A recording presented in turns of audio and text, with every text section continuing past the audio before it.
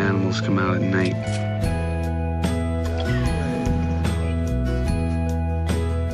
Someday a real rain will come and wash all this scum off the streets. I think you're a lonely person. I drive by this place a lot, and I see you here. I see a lot of people around you, and I see all these phones and all this stuff on your desk, and it means nothing. And then when I came inside and I met you, I saw in your eyes and I saw the way you carried yourself that you're not a happy person. Did you get my flowers in the... You didn't get them, but I sent them. And I think you need something. And if you want to call it a friend, you can call it a friend. You're gonna be my friend? Yeah. You're in a hell, and you're gonna die in a hell like the rest. Come on now! What is the one thing about this country that bugs you the most?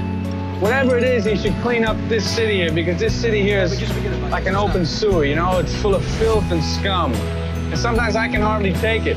Whoever becomes the president should just really clean it up. You know what I mean? Sometimes I go out and I smell it, I get headaches, it's so bad, you know? And they just never go away, you know? It's like, I think that the president should just clean up this whole mess here. He should just flush it right down the fucking toilet. Oh, what's your real name?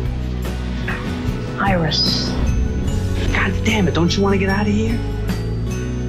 Can't you understand why I came here? I tried to get into your cab one night and you want to come and take me away.